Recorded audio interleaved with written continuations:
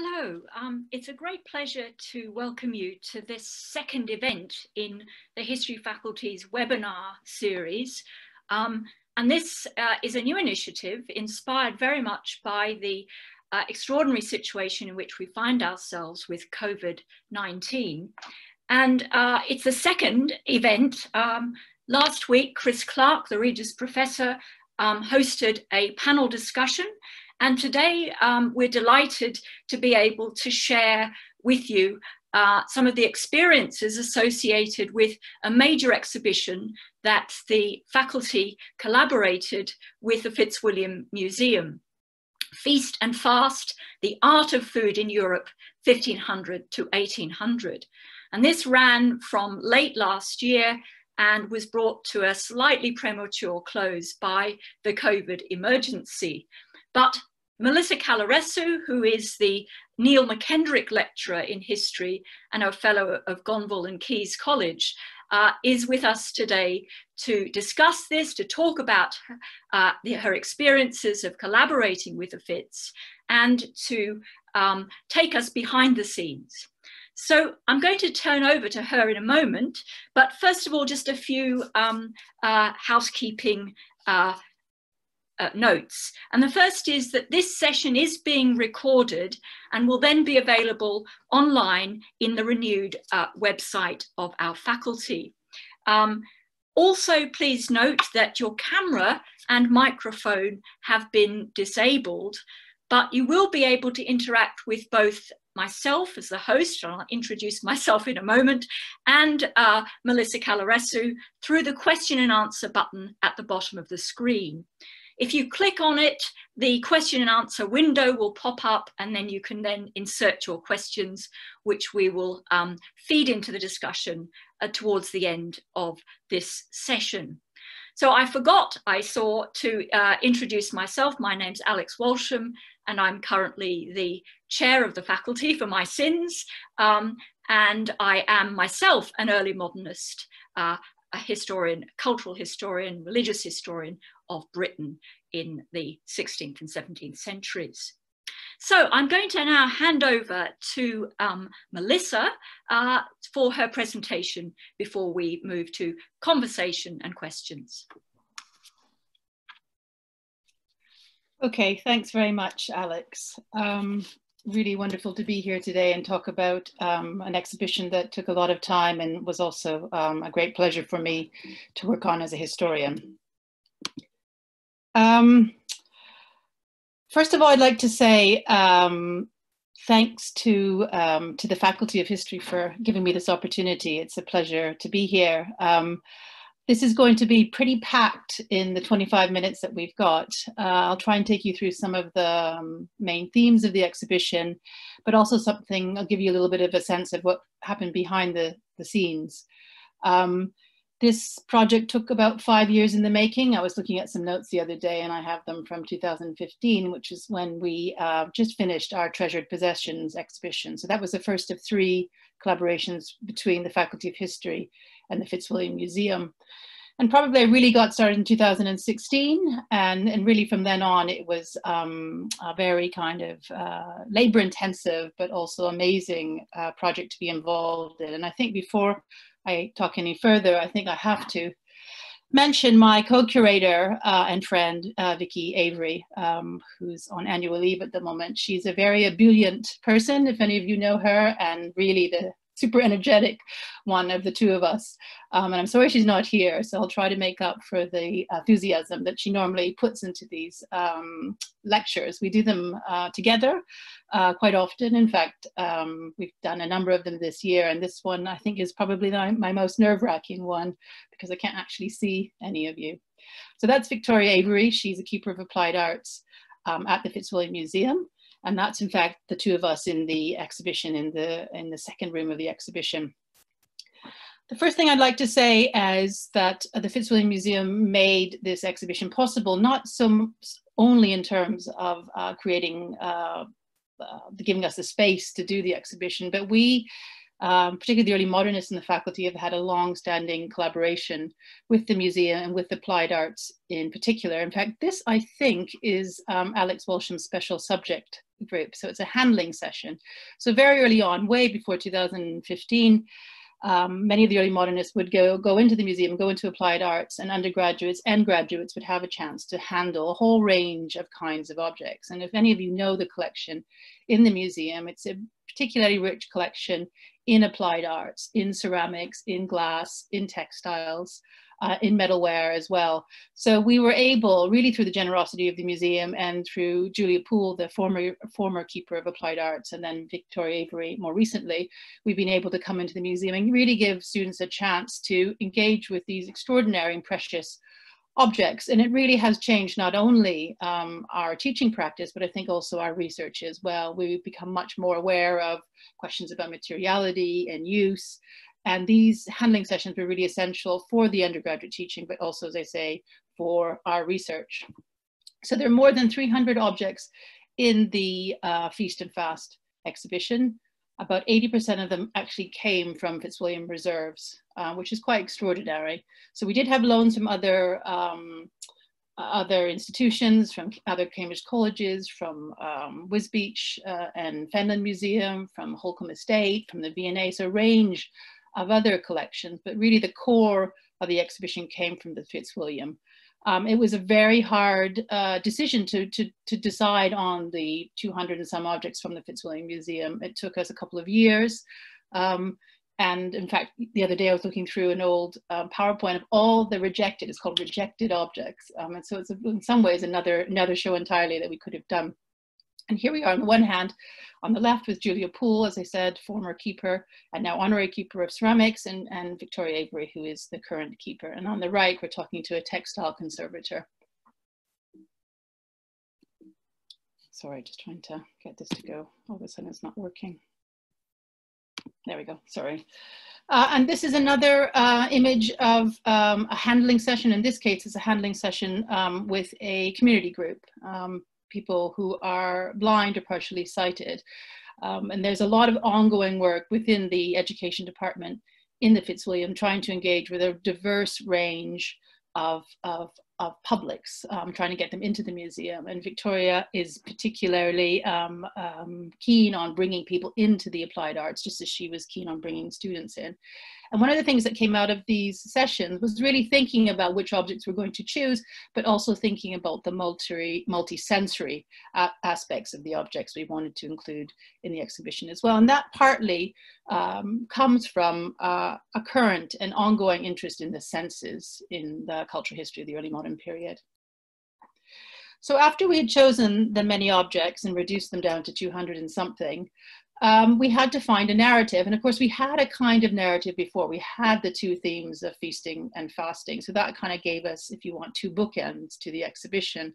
But within that, we could really do anything. And as I suggested before, we could have actually done an entirely different kind of exhibition, but this is what came of it. Partly a result of my own interests in the ephemeral, in selling food on the streets, but also in Victoria's interests as well in art history, in the making of objects as well. So we were trying to combine a different number of, if you want, expertises, but also thinking also about what are current concerns in historiography, in history, in early modern history, but also some of the contemporary issues. We knew that this exhibition would have to have and would have a very big public because people are interested in food. And there's so many contemporary issues now at the moment around, for instance, the production of food, labor, animal welfare. And so we try to embed some of these questions in the display of what are early modern objects and try and make them a little bit more accessible to a wider public. As I said, Vicky is an art historian, and we wanted to make sure that the art of food was also part of the exhibition. So it wasn't just simply a kind of social history of food or a cultural history of food, but to kind of engage also with some of the art historical aspects. These are three objects, probably some of my favorite objects in the exhibition. They represent pomegranates in three different contexts, one 17th century China, one late 16th century Turkey, and then finally an early 17th century English charger, all representing pomegranates. Putting these three objects together did a couple of things for us in the exhibition.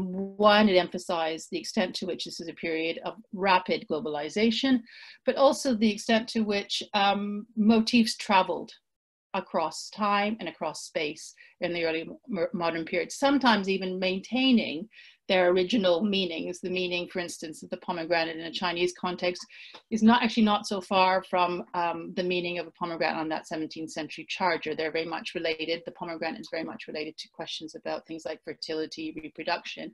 And these objects were often objects for marriages, to celebrate marriages. A second thing we were interested in doing in relation to the art of food was just to really put some emphasis on design, on the materials. In this case, there is a drawing of a silver gilt ewer, but then this very beautiful Limoges salt, and then finally this very beautiful glass taza. So trying to get people to think a little bit about the material of these objects, and also the workmanship and design behind them. And then finally, third aspect of the art of food is just thinking about the labor, knowledge, skill required to make many of these food displays in the early modern period. I'm going to come back to this when I talk about the historical reconstructions from Ivan Day. But there is, for instance, very, very current now, an emphasis on the making of objects in the early modern period, and how do we as historians recover the knowledge and skills required, in many cases not written down. And so that was the third aspect of the art of food. So for the rest of the talk, I want to divide it into two themes. One is about animal histories, and the other one is about what I call labor histories. And so I'll talk about those two themes and try to relate them a little bit to current historiography. As we probably are now more and more aware, the question about human-animal relations is a very kind of important one at the moment in this period of pandemic. And we had that already embedded before March, an interest in showing some of the discussions around animals and humans in the early modern period. So I think we're probably familiar with the idea of humans and animals living side by side. This image on the left by Tenier kind of shows that very clearly. This is a kind of backyard of an early modern house, possibly an urban house in the Dutch provinces. And on the right-hand side is half of this ceramic tile, showing, if you can see just in the very middle of on the very right-hand side, a horse moving around in a mill. And that, I think, is probably a less familiar story. We know that humans live side by side. We know that humans had pets. But what I think is probably less well known is the extent to which animals are working side by side with humans in this period, in very urban contexts in some cases. And if you're more interested in that topic, there's a wonderful book by Tom Almroth Williams called City of Beasts, which is about animals in Georgian London in the 18th century, and I really recommend it. But it was important for us to talk about the role of animals in the production of food. But of course, that brings us to another question, which is about the hunting of animals and the eating of animals. And this is a very, very large painting, which is a studio copy after Franz Schneider's, and it's enormous. It's almost 3 meters, more than 3 meters wide. It's in one of the big rooms in the exhibition, and it has actually inspired a lot of emotion, because it is in some ways a kind of real scene of death, of animal death and animal desolation. And it was an image I think was actually really important to talk about in February and early March, when people were talking about the wet markets in China, that there is a tradition in Europe as well of eating of a whole range of kinds of wild animals. And I think that was one of the things that we wanted to remind our public, that there is a history of not such a dissimilar history of the eating of wild animals. This, of course, is also, in this case, this image is partly also about the display of wealth and the display also of the variety of the kinds of animals that you would be able to hunt, or more importantly to buy, more importantly to display on your table. These are 3 images, again, from the exhibition. I should say that all of the object numbers are Fitzwilliam numbers unless they're indicated otherwise. So all of these, two of the three objects in this slide are actually from the Fitzwilliam. The third is from the Wisbech and Fenland Museum. But it shows you the variety of the ways in which animals are represented in this period, reduced down to a kind of beak marking in the left-hand side, this really extraordinary swan register from Wisbech, which shows the different markings of the different owners of swans. In the middle, a very, very angry duck. And on the very far right-hand side, a favorite of Alex's, which is why I've included it, very small porcelain mouse. All of these animals were part of food production. We certainly didn't eat cats, but people were eating ducks and they were also eating swans. So it just gives you a sense of some of the kind of varieties, also of the kinds of objects we had in the exhibition. Archival material, if you want, a drawing, and then this porcelain piece. Another aspect of thinking about animals and humans was to think about vegetables. And I think there's always an expectation that vegetarianism and an interest in vegetables is something that's more of a modern phenomenon.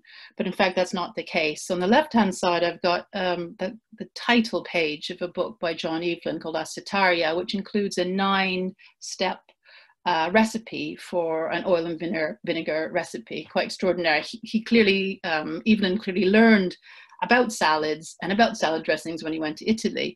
And it's actually a book devoted to salads and devoted to vegetables, including a whole chart, which includes when vegetables are best eaten at certain times of the year. So even a very, very clear awareness also of seasonality. And on the right-hand side is possibly one of the most beautiful paintings in the Fitzwilliam, a bundle of asparagus. And that it's a good point to think, you know, why is it that in this period vegetables become so prominent? There's another image here, an image from Corpus Christi. Again, the real kind of pleasure and display of the variety of fresh vegetables. And on the right-hand side, fresh fruits. This is a period when, in fact, people are moving away from the salty, sweet and salty cuisine of the Middle Ages to something fresher, brighter, in which the taste of the asparagus comes out, the taste of the cauliflower comes out. And again, we presume that that kind of taste is something that's modern, but in fact, already in the early modern period, people are celebrating the really, you know, kind of unique tastes of a particular vegetable. And as I said, I think lots of our public, when they came through the exhibition, were surprised to know that vegetarianism actually has a much earlier history. Vegetarianism, of course, is already embedded in Lenten eating. That is, you know, what kinds of things people are eating during Lent. That is not meat and quite often not dairy products. There is, in fact, an early history of veganism in which things like almond milk replace dairy milk, and you see that in recipe books from this period. Thomas Trine is probably one of the best known, if you want, vegetarian writers of the early modern period. His reasons are mostly religious, but he also makes an argument for not eating animals on health reasons and even on animal welfare reasons as well. So he often comes up in more recent histories of vegetarianism. I think this is one of the, possibly one of the most surprising themes for the public as they went through the exhibition, was to find this early history of vegetarianism. I now want to go on to the second theme, which is the histories of labor, histories of work, or labor histories. This is an image from Birmingham Museum, and it shows a woman, if you can see at the very center, she's got a hair in her hands and she's larding it. That is, she's actually sewing in small pieces of lard to make the hair a little bit moister when it gets cooked on the fire. And you can see the edges of the fire just in the very, very far left-hand corner of the painting, and the spitjack there as well, which would have turned the hair around. And it's important to remember that behind food making in this period is, in fact, a lot of labor, often gendered labor, a lot of women in the kitchen clearly shown here, a lot of anonymous labor, and a lot of labor which is not necessarily a skill, which is not necessarily recorded in recipe books in this period. This is a really unusual image. It comes from the Royal College of Physicians, and it's a book, in this case, about kind of table designs, about carving of meat and things like that. And it's quite extraordinary that the intricacy of these diagrams. These are diagrams for showing how to fold napkins. one of the things that I'll show you in the historical reconstructions is that what is left of food history in museums is in fact not just the bowls or the serving plates, but there is in fact sugar sculptures, napkins, and we're trying to create that in these historical reconstructions in this way, showing kind of much fuller sense of what the table might have looked at in the early modern period.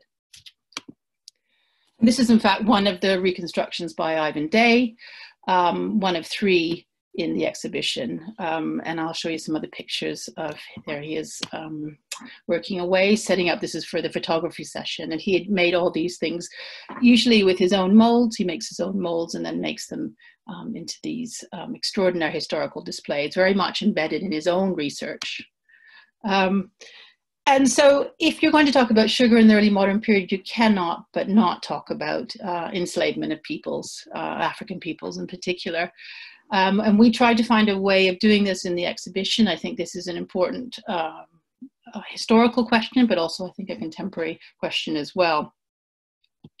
We had some images, in this case enslaved Africans in a sugar mill, and we tried to communicate to the public just the extent to which how hard this work was, and also the if you want, the system behind what was this extraordinary consumption, rise in the consumption of sugar in this period, and behind it was this history of slavery.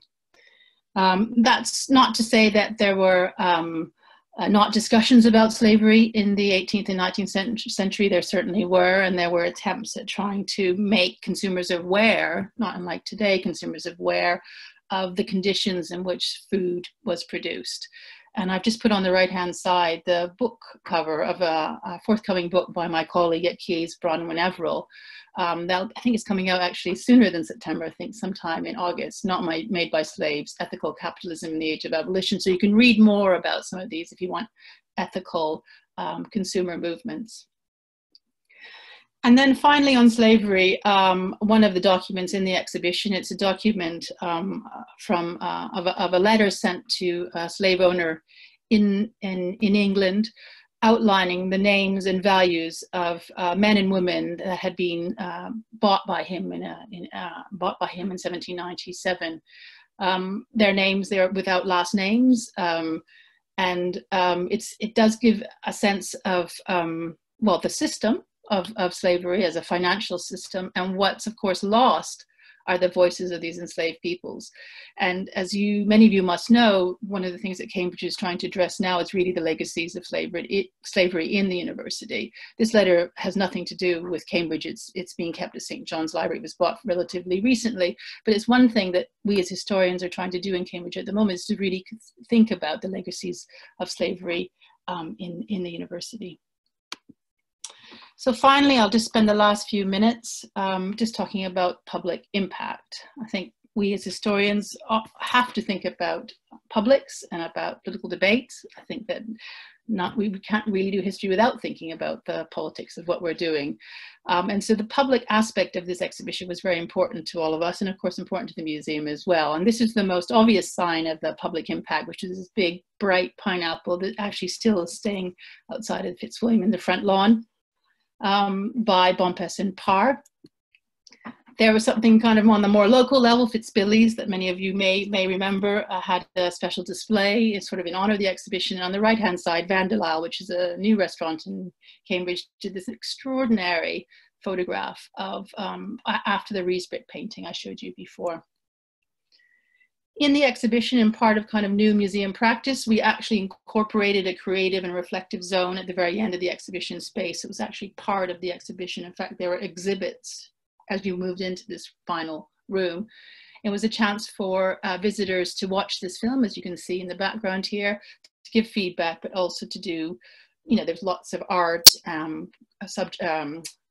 materials and things like that, so people could actually sort of create in response. And here's some examples of sort of smaller and other people painting and drawing in response to the exhibition. Exhibitions are concerned, museum exhibitions are concerned about getting feedback, and they're almost always done through words, through questionnaires, but we were keen to also get visual responses to the exhibition, and here are some of them here. People would write, draw, paint, whatever, and then leave these for us. And a real pleasure, and we collect them every couple of days, and we hope to be able to analyze them alongside the word-based questionnaires that we've received as well. There was an extensive program of kind of public engagement events. This is an example of some historians, some undergraduate historians and some Keans actually, with Chris Kassan in the middle, who's an Irish historian, Irish food historian, and Vicky and me there as well. And it's just one of the many events we put on during the run of the exhibition until it closed in the middle of March. And probably our biggest and probably most important output in many ways are two films that we co-produced with 3 community groups in Cambridge. And I really recommend that you go on the FITS website to see the 2 films. Extraordinarily moving, but it gives you really a sense of the extent to which these groups were involved in the selection of objects, but also later in various kind of educational activities we did with them. And you can see on the right-hand side, one of the Egg and Spoon filmmakers. And finally, not surprisingly, there's a website that came out of this exhibition, a public conference on the pineapple. This beautiful exhibition catalogue, in which a whole number of colleagues in Cambridge contributed to. It's very much a collaborative effort, and also a special issue of the Journal of Early Modern History, to which both Helen Pfeiffer and Alex Walton contributed to. So wonderful chance to bring together all this expertise, early modern expertise, in the production of these other sorts of, if you want, outputs from the exhibition. And then finally, just to end, to say the museum is reopening, and the exhibition will be reopening as well. So I know that some of you missed it. So there is a chance. It's not set up yet. The booking system is not set up yet, but please look over the next couple of weeks. There will be a booking system in place, and you should be able to book a place to see A Feast and Fast up to the 31st of August. So thank you.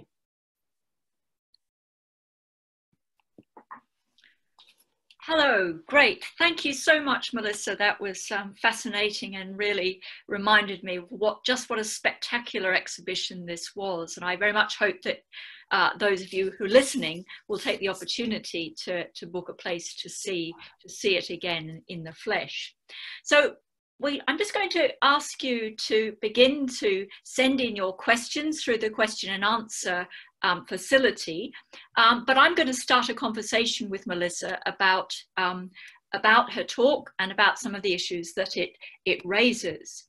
So Melissa, this is one of 3 really fantastic collaborations between the Fitzwilliam and the history faculty. And I wondered if you might start by telling us what you think you learned most from collaborating with curators, people at the front line of presenting object histories to the public. Thanks, that's a good question. I think the very first thing to say is that this would not have been possible without Vicky Avery, who we both know. She's an extraordinary colleague and a great collaborator. I think she brought into it a sense, she is an art historian, so there was a lot of discussion about some of the objects which she liked and didn't like. Partly, I like them as historical objects, but they weren't great for display. So they were broken, or, they weren't particularly good quality. So it was kind of interesting to have to negotiate with her. She was pretty generous, to be honest. But that, I think, was the thing I've learned from her, is just kind of having to negotiate about these kinds of objects and make sure that a good story can be told, right? That's a really important part of the exhibition. And then I think more broadly, I've learned what impact really means, right? And what publics really mean. I think that as academics, we do try and engage with wider publics, but museums do that day to day. And they do with a whole range of kinds of people that we don't engage with, like toddlers and babies, for instance, right? So I think just the energy and expertise and skill involved with engaging with a variety of publics from a whole, different walks of life. And so I think that's probably the one thing that I've learned most about, actually, particularly in this last exhibition. I've been much more involved with public programming than I was with Treasured Possessions. Great. just following on from that, what do you think this experience has done in terms of transforming how you do your own research? And it's important to underline that Melissa is an eminent food historian. What have you learned from this experience of the exhibition that's changed the way you do your own work? Well, cut to the quick, I think is actually one of the things that we all have to learn how to do, you know, not to spend too much of the time in the detail. I think the handling sessions, so this is a much longer history really, is those handling sessions really transform the way I work as a historian. I mean, I started off as a historian really in 2D. I mean, I was an intellectual historian, and the sort of material world of the people and places that I looked at wasn't really present. And I think now they're very much there. In fact, possibly I've gone to the other side, which is the kind of material world has become much stronger in my account, for instance, of the city of Naples than they would have been 20 years ago. So I think it's not so much the exhibition, but probably the handling sessions, which are part of, you know, part of our teaching practice and have become very much part of, you know, how I do my research now. Great, yeah. I mean, I was very struck by watching your slides and seeing the exhibition by just how sensual these objects and paintings and images are, and they evoke senses and emotions. And putting that together with the work that you did with visually impaired and blind people, can you talk a little bit about how they responded to what we see as a visual feast? How did they respond to the objects they were touching and feeling, and what experience did they get from food, about food from that? Gosh, I mean, it did make you think about how you touch an object and the kind of detail, you know, of any of these objects and the weight of them, and the way in which bodies move around objects as well. So I think that's something we probably learned from a range of community groups coming in. And I guess the other thing, and this is not so much in terms of senses, but I think with the younger, like the school age kids, it's just how strange some of these objects are and how their practices are so far away from what they understand. So it was, I think, maybe learning about how to try and explain what this honeypot is, you know, why it looks a bit like Winnie the Pooh's honeypot, but no one sees a honeypot like that anymore. So I think just like how strange a lot of the objects are and how our job really is to try and make them comprehensible, understandable. And the handling session really does that. It really gets people to engage with the object, do its size, its weight, as they say, yeah. What's around it, you know, what the kind of visual stuff. Mm-hmm. Yeah. Right. You mentioned earlier on that you had a reject list. Yeah. So what among those ones that you couldn't include would you most like to have included? Oh my gosh. Okay, well, there are two. Two? Yeah, there are two. So I really wanted to have, I'm just going to put this up because I've been instructed to do so, but I'll just put it up so we've got it in the background. Sorry.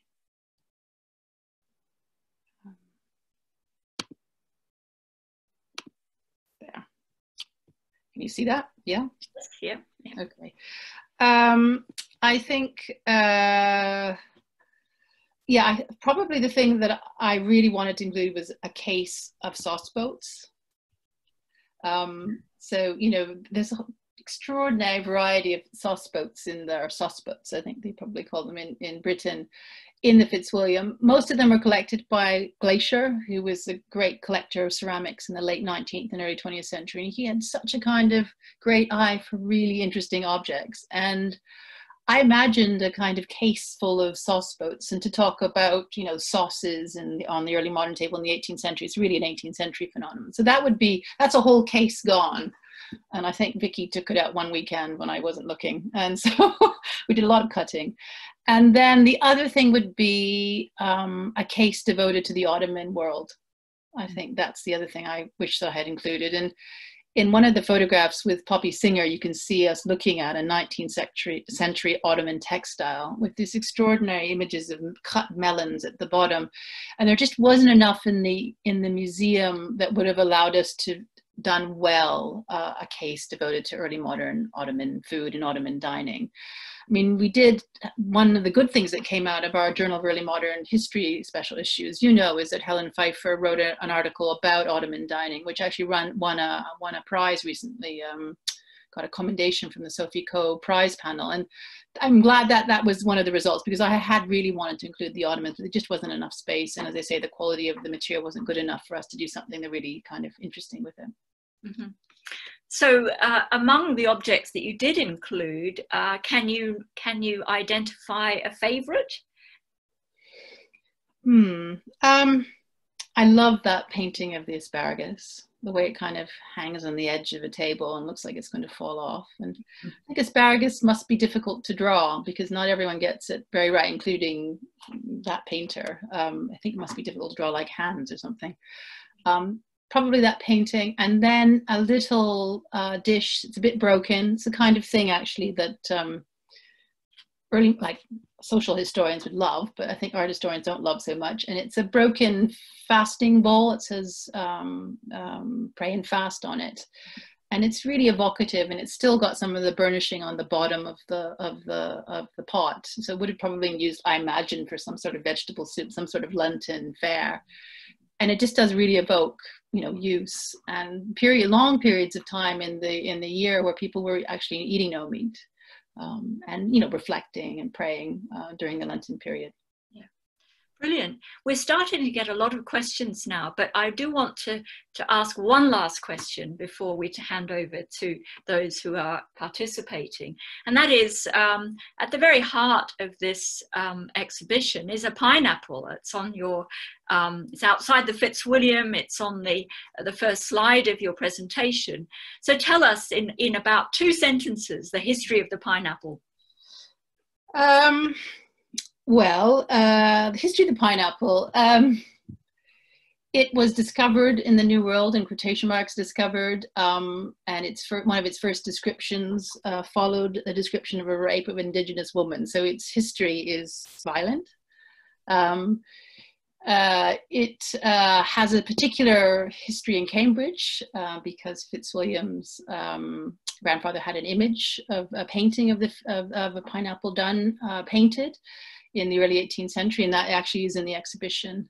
The other connection to Cambridge and the pineapple is that the first professor of botany published the first cake recipe using pineapples. But pineapples is actually a wonderful way of thinking about globalization, actually, from its early origins, so to speak, or early discovery, through to the 21st century, when we can buy a pineapple for £1. And what does that mean about the labor conditions behind the production of pineapples? Great, fantastic.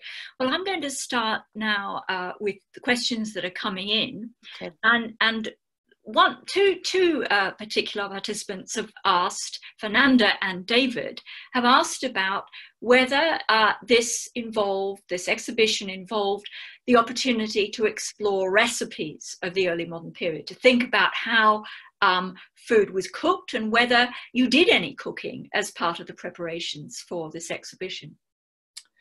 I'm not a great, I mean, I love cooking, but I don't cook early modern recipes because I don't know if we've ever had any of these early modern recipes, but they're usually not very good. I've spent a lot of time looking at recipe books, a lot.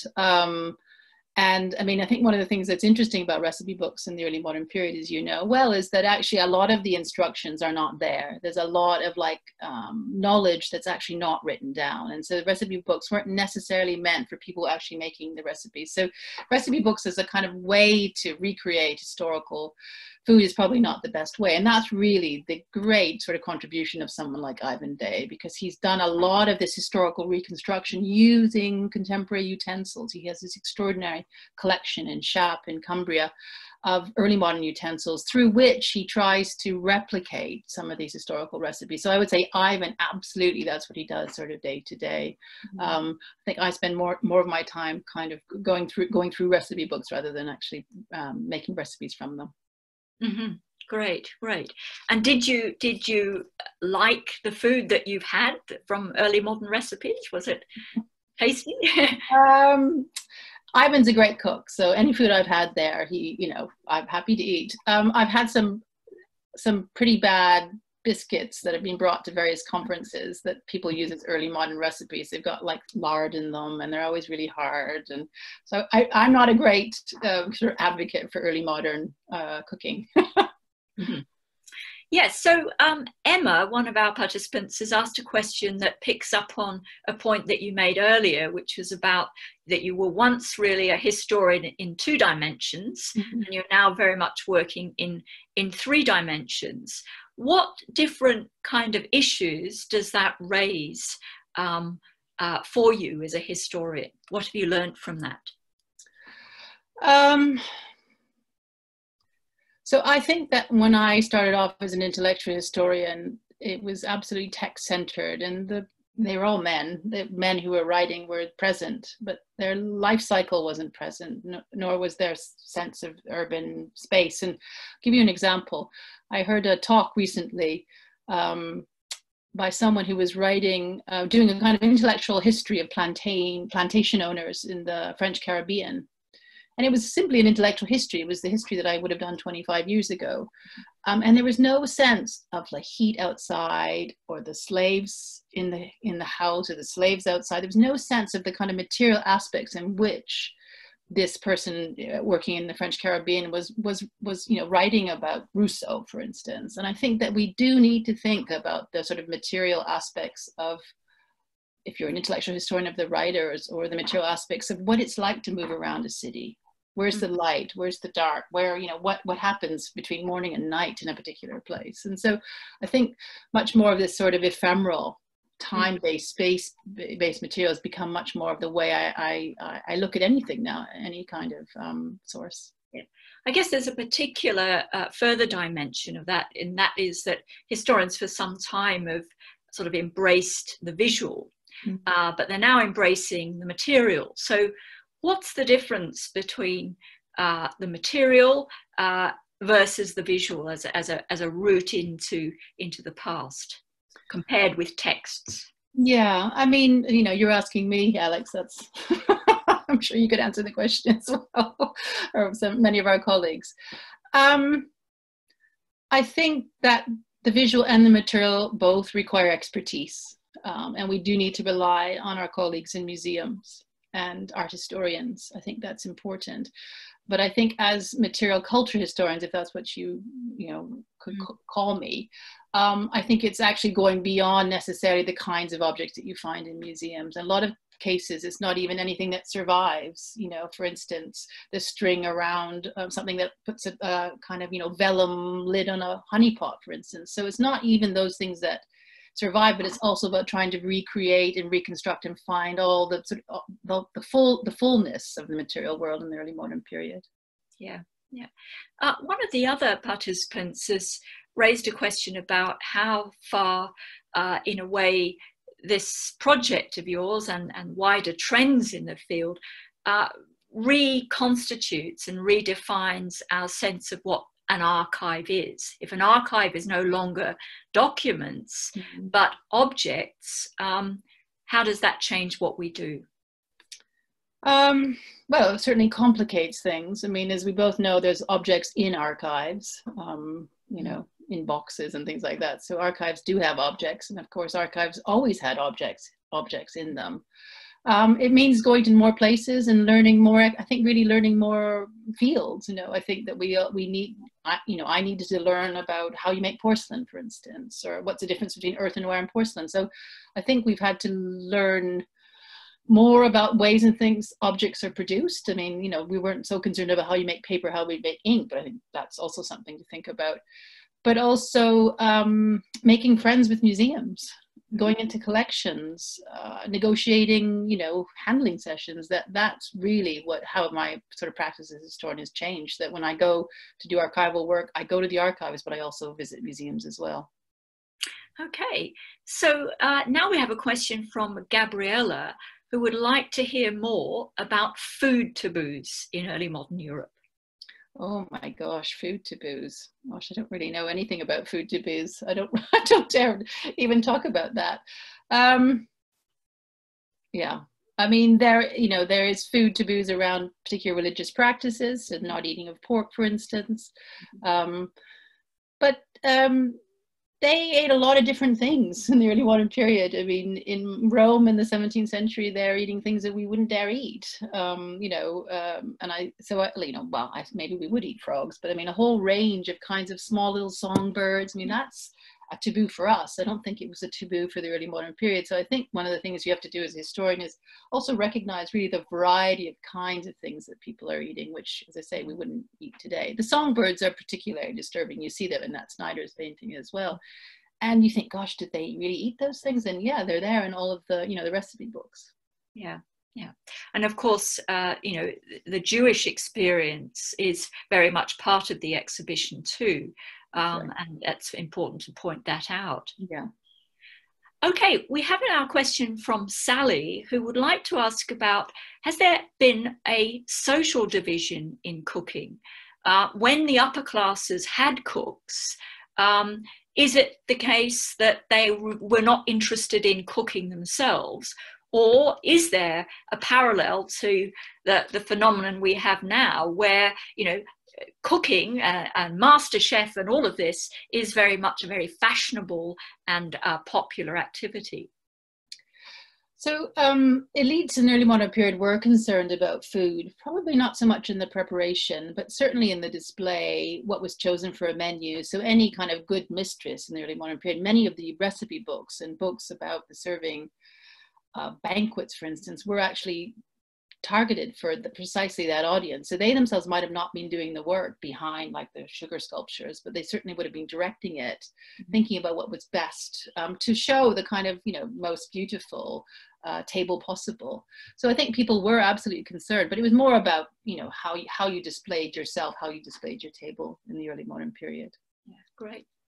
Okay, well, the last question is from Stefano, who is interested in the points you were raising earlier about the human-animal divide.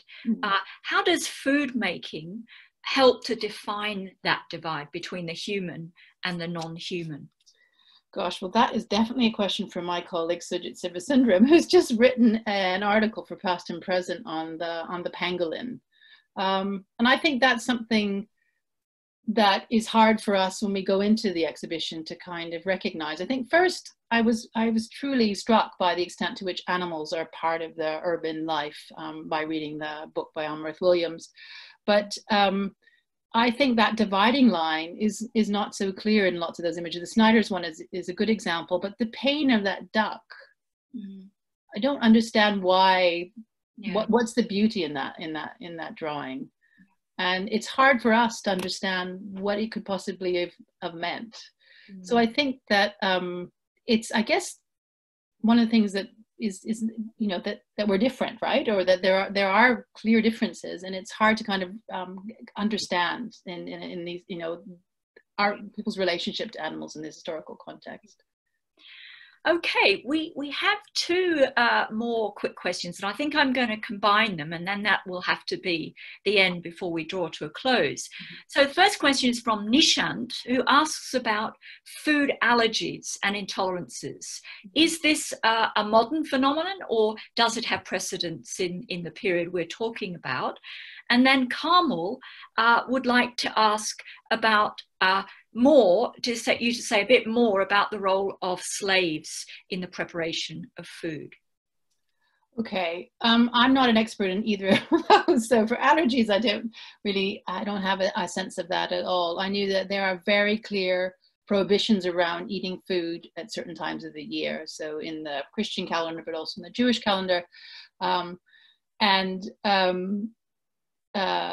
It's quite extraordinary the lengths to which people go to avoid meat, including having whole banquets made out of vegetables and fish during a Lenten period to make them look like, meat cutlets, for instance. There's an extraordinary amount of effort behind dissimulating meat, the kind of food that you would normally eat outside of Lent during a Lenten period. And then in terms of slaves preparing food, again, I'm not really an expert on this at all. I had hoped to include in the exhibition an image based on what I know about about rice production in the New World and in sort of parts of New World. And a place like North Carolina, for instance, has had a very important kind of industry of rice production. This I got from Lizzie Collingham's book on the Hungry Empire. And it's clear that the knowledge around rice production came from enslaved Africans. Mm-hmm. So there was clearly this kind of knowledge that moved from Africa to the New World with the enslaved peoples, and actually contributed to this quite important kind of rice production in North Carolina. Brilliant. Thank you very much. Well, unfortunately, we're going to have to start drawing to a close now, but it's been a fantastic session, and thank you, Melissa, very much for your really stimulating presentation, which I'm sure has whetted people's appetite to sign up for some of the tickets for the reopened exhibition. But I'd also like to thank those of you who've joined us this afternoon, and for all your stimulating questions. And we hope that you'll want to participate in future events of this kind that the faculty organises.